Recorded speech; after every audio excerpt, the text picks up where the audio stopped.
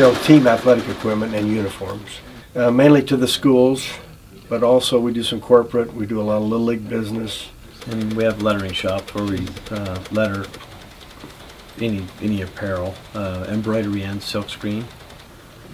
Dad's philosophy, and he ingrained it in us, was we gave back to the community, and we sponsored hundreds of Little League teams and softball teams. And he wanted to start a business, own his own business, and then when he was able to get into the sporting goods, when he had that opportunity, when he found that as a young guy, just in his blood. Spent time in the trophy shop. I spent time in the print shop.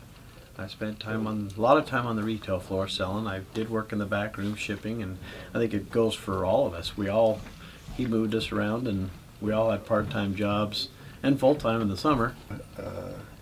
BSN Sports approached us. They're the biggest sporting goods distributor supplier in the country. They came in and made us an attractive offer. None of our siblings or offspring wanted to go into the business, and so it was an opportunity for us to stay doing what we're doing. Another reason why we've made the change is BSN.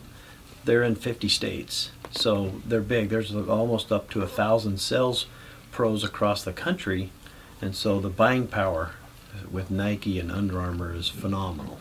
We were still getting the business because of our established relationships we had because we do face-to-face stuff. Dad always taught us that you got to get out in front of the customer and be face-to-face and establish a relationship, and then if they trust you, they're going to buy from you. We did a good job of that. We have the best of both worlds now.